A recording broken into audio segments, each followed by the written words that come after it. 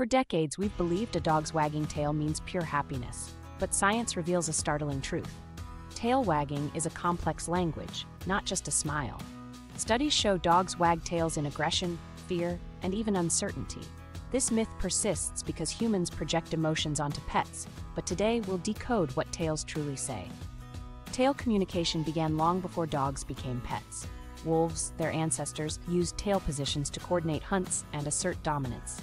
Slow wags signaled caution, while stiff wags marked territory. Domestication amplified wagging's versatility, but its core purpose remained survival. Research confirms modern dogs inherited this nuanced system, adapting it for human interaction. Every wag has a dialect. A high, fast wag to the right signals excitement, linked to the brain's left hemisphere, while a low, left bias wag indicates stress. Helicopter wigs, submissive greetings. But a stiff, rapid wag often precedes aggression. Context matters. Studies prove dogs wag differently for strangers versus owners. Misreading these cues risks conflict or missed distress signals. We assume tails mirror human smiles, but this bias leads to dangerous misunderstandings.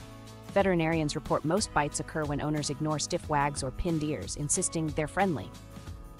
Dogs lack words, so their tails speak volumes. A 2022 study found even experienced trainers misjudge wagging 40% of the time without body context, e.g., bared teeth or crouched posture. Mastering tail language strengthens your bond. First, note the position: high, mid, relaxed, or tucked, fear. Next, check direction: right for positivity, left for stress. Finally, sync with body language: relaxed eyes, playful; whale eye, anxious. Like gorals marking territories, dogs use tails to navigate their world.